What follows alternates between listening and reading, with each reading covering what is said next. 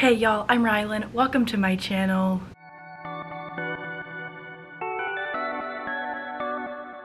One of my goals for 2024 is to start doing more book review videos. So today I'm here with my first official one for 2024, which is for a brand new release that just came out this week, one that I got an ARC of and read a couple of days before its release date. Who am I? I do not know. But I'm very excited to share my thoughts on this book with y'all. It just came out 2 days ago. It's a highly anticipated release for me. I have read all of this author's adult thrillers, and this one was very eerie and very full of tension. So the book that I'll be reviewing today is The Heiress by Rachel Hawkins. I do have an outline for these video reviews that I'm going to be trying to follow. So we're gonna go through this list as I give my review points, and hopefully the more I do it, the more natural this becomes and the less awkward I feel, the less I feel like I'm following a script. But The Heiress by Rachel Hawkins is an adult thriller that released on January 9th, 2024. So just 3 days ago? 2 days ago at the time that this video is coming out. And I got this book on NetGalley. I have gotten a widget for all of Rachel Hawkins' adult thrillers since 2021 with The Wife Upstairs, and every year when I get the widget from this publishing house, I get super excited. I don't tend to read her books on time before the release dates, but this year I did, so I'm very excited about that. This is a book following our two main characters, Camden and Jules. They have been married for 10 years, and Camden is estranged from his adoptive mother, who is an heiress who passed away 10 years ago, I believe, and he was left all of her money, her house, but he doesn't use the money, he doesn't live in the house, but his family lives there still, and they are pretty awful. They have to go back to the house for some reason, and Camden is not excited about it. Jules wants to see where Camden is from. Both of them have their secrets, but they still love each other, and they're a great husband and wife. They have not been completely open about their pasts over their decade of marriage. And once they get to the house and reunite with Cam's family, who he does not like, his family members do not like him, secrets begin to come out, murder happens, and everything about this house and the past and the history of it and the truth about Cam's adoptive mother, Ruby the heiress, kind of all spills out in this very dramatic but slow burn unfolding, I think is the right term of that, the right form of that word. While we are following Jules and Cam in the present, we also are reading letters from Ruby's past, and we get to learn more about her growing up in this house and what it was really like living there and what she did with her husbands and things like that, because she had 4 ex-husbands and all of them passed away, and she was given this nickname, but she never was accused of anything officially. And it's just a lot of mysteries and secrets in this house with this very mysterious woman who was very, very wealthy and left all of her money to an estranged son who wants nothing to do with these people or this house. So overall, it was a very, very slow burn book. I loved it. The slow burn built the tension and the eeriness of the house and not quite knowing the truth, while also kind of like hinting at what would come through one-liners that made me stop and think like, things aren't quite what they seem. But I really enjoyed those aspects of this book. Content warnings, I'm pulling up the content warnings that I had. Content warnings for this book do include estrangement, bullying, violence, blood, murder, death, the selling of a person, and then mentions of cheating. I will have all of those linked in the description down below as per usual. But for the moment you have all been waiting for, I gave this book 4 stars. I really enjoyed it. It was not my favorite book by this author though, which I was kind of bummed about, but I still really enjoyed it. I have given all of Rachel Hawkins' other adult thrillers 5 stars.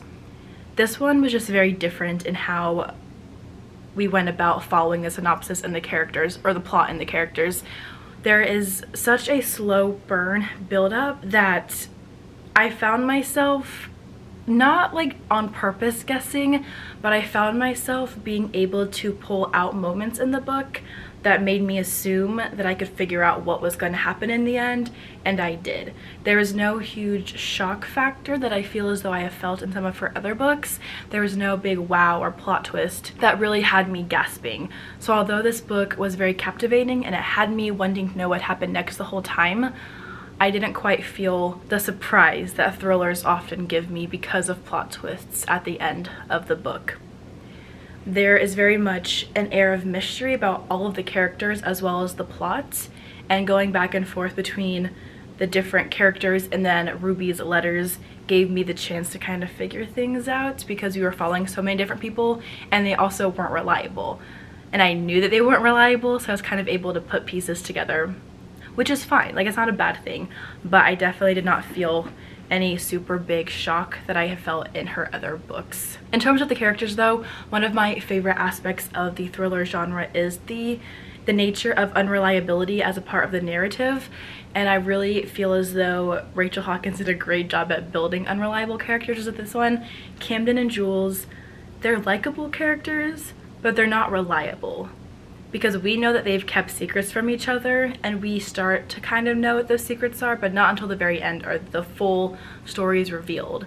And Ruby also has a past and mysteries about her that she shares that makes her an unreliable heiress, an unreliable character, or an unreliable figurehead of this house. I do like unreliable characters in thrillers, not so much in other genres, but I do think that the way that Rachel Hawkins used unreliability in this book was to the benefit of the overall story. I think she did a great job with that aspect of this book, and I really enjoyed liking the characters but not quite trusting them, because there's nothing inherently like dislikable about these characters. They have done some not great things for sure, but I still liked them. I just didn't quite trust them fully, if that makes sense. But yeah, that's this book. I really enjoyed it. There is a very slow build-up, which I feel is unlike some of her other books, at least some of her other thrillers. I think I was about halfway through the book when I realized that nothing had inherently happened while things were also happening. Like, there was no huge, like, the people, the Camden and Jules, the people, the main characters, were still driving up to this house, I think, by the 50% mark. So we get a long way in the book before things kind of really start to happen. But I do think that the character-driven parts of the first 50% helped with the lack of super exciting plot up until that point. I'll go ahead and just read off a part of my review that I wrote for NetGalley, because I feel as though I worded things best here to kind of capture my overall thoughts that I can't vocalize the same way anymore, even though that was just last night. So let me go ahead and read this. The Heiress is probably Hawkins' most eerie adult thriller to date, and the tension of the slow burn buildup left me on the edge of my seat. One thing I love about Hawkins thrillers is that she makes me question the truth and who might be reliable. This is one of my favorite elements of the genre in general, the oftentimes unreliability of the narrative, and that was certainly the case with this book. The only thing that I felt was truly missing, for me at least, was that huge moment of shock, an unexpected twist that have been so surprised by in some of her other books. I feel as though the slow burn of the Heiress gave me time to think about what was being hinted at in certain lines of the book. So while I had a fun time from start to finish, I didn't quite feel any major shock at what ended up unfolding. So that kind of goes along with what I was talking about with the plot earlier. I feel as though just the slow burn of it all kept me from feeling any super big emotions regarding exciting plot twists or oh my gosh, I cannot believe that happened. But the unreliability of the characters tying in with the slow burn, it really did create the space to have a very fun and enjoyable and mysterious time with this one. The house in this book is not haunted, but there is very much an eerie feeling that it kind of like, it very much plays a role in how the characters act and who they are, especially because with that house means money, and money makes people do bad things sometimes. So overall, I did really enjoy it. I would recommend it. Is this my favorite book by Rachel Hawkins? It is not, but I still had a very fun time with this. I binged it in a couple of sittings, and I cannot wait to see what she releases next.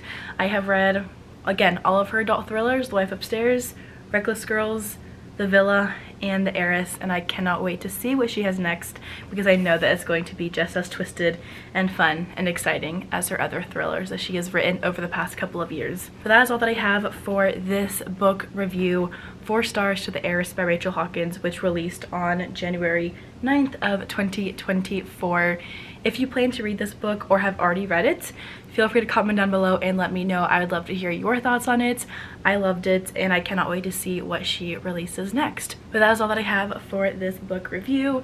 If you enjoyed this video, please like and subscribe and comment. I would love to interact with you on this channel. Thank you all so much for watching this video, and I will see you all in the next one.